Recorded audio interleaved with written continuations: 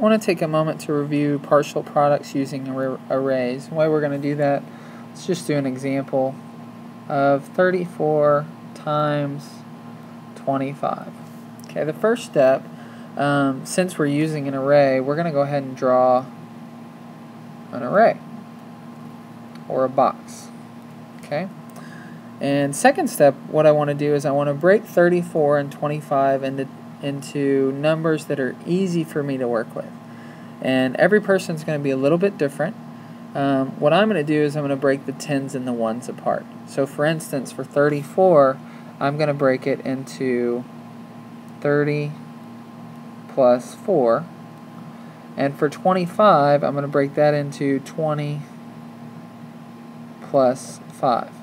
Now you could do this different ways. My 30, I could break into 3 groups of 10. My 20, I could break into 2 groups of 10.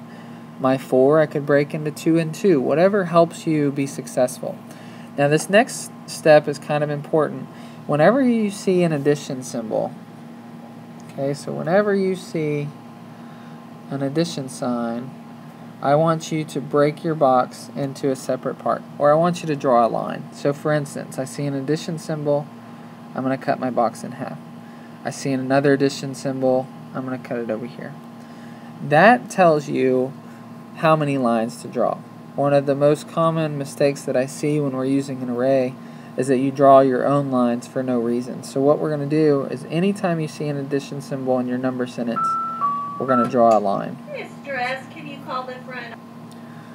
So then what we do is we multiply our products.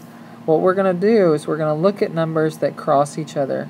For instance, in this first box where it has a 20 and a 30, I'm actually going to do 20 times 30. So 2 times 3 is 6. See 2 zeros. I get 600. Then I'm going to come across and I see that 20 and 4 cross each other. So 20 times 4 is going to be 80. Then I'm going to go down. I have a 5. I'm going to see that the 5 and 30 overlap.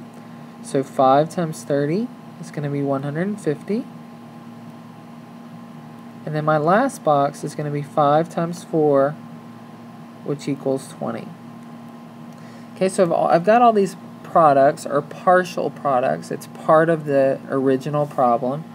Remember, our original problem is up here, 34 times 25. So all these boxes are partial products. They're part of the problem that we're trying to figure out. So what we want to do next, or for the final step, is we're going to take those partial products and we're going to add them up.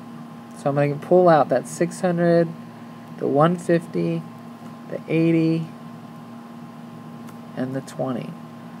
Ideally, what you want to get to is you can do this in your head. Once you get these partial products, it should be relatively easy to add them up. But if you need to write out the number sentence out to the right, that's fine. So I'm going to add up all my ones place, my tens place, and then my hundreds place. And there's multiple ways to do addition. This is just the traditional algorithm of doing that. So our final answer is going to be 850. So 34 times 25 should add up and be 850. Alright, thanks for watching.